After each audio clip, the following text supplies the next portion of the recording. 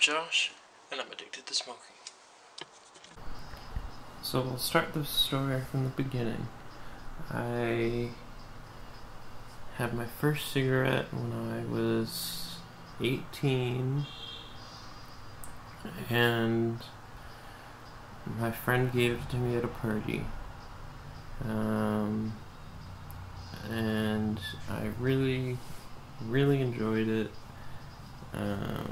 but didn't feel like it was for me for the longest time. Then I was on a work trip and I had a cigarillo, and it affected me a lot. Like, I could feel it in my head, and I was almost in the state of vomiting, but like not quite. And I liked that feeling. And so from then I kind of just would have a couple a day. There was one moment when I was really anxious, and the cigarette helped. And I think that was kind of the worst part of the addiction, for the most part, is that it helps in certain scenarios for me, but isn't helpful in the long run, because when I'm trying to quit or when I'm low on money, I end up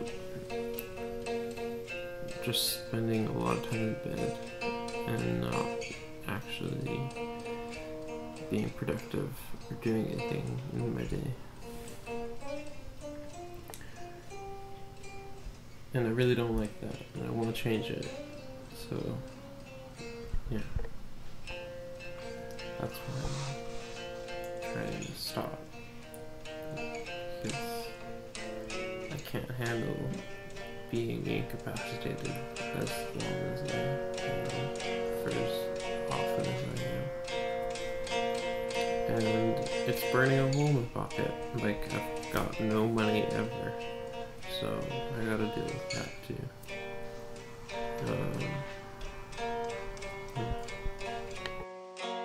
I also forgot to mention that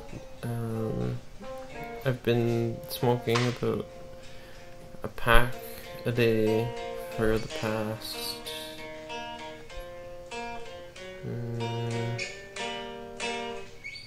7 years. Yeah. That's kind of where I'm at right now. And it's hard for me to admit that, and I don't know what to do about it, but I do know that it needs to stop, and I think I have a plan on how to do that, but it's still gonna be expensive. It's not like I can just cure it overnight. I have to have a plan in order to move forward and do something about this addiction. Part of this is for me. A lot of it is for me. Everything about this is for me. But another part is also that I don't want people to have to go through what I went through with tobacco in order to... I don't want people to have to go through what I went through with tobacco. Because it's very dangerous, and it can destroy people's lives. I'm hoping that it won't destroy my life. I'm hoping it'll just be a hindrance on my life, but not a end to my life.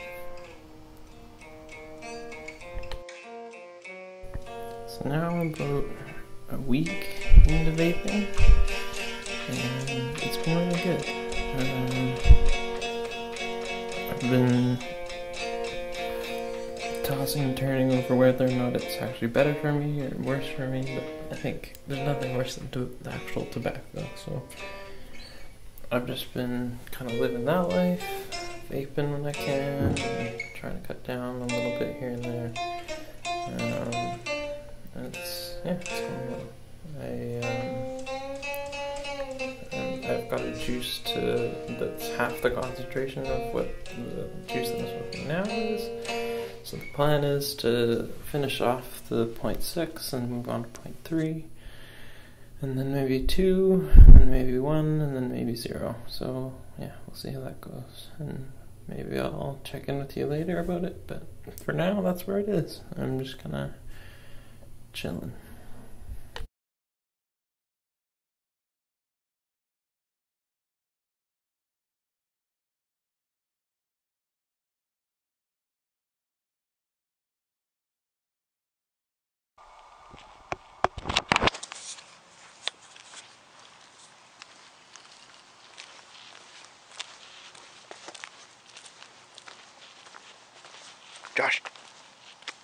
Josh. This way.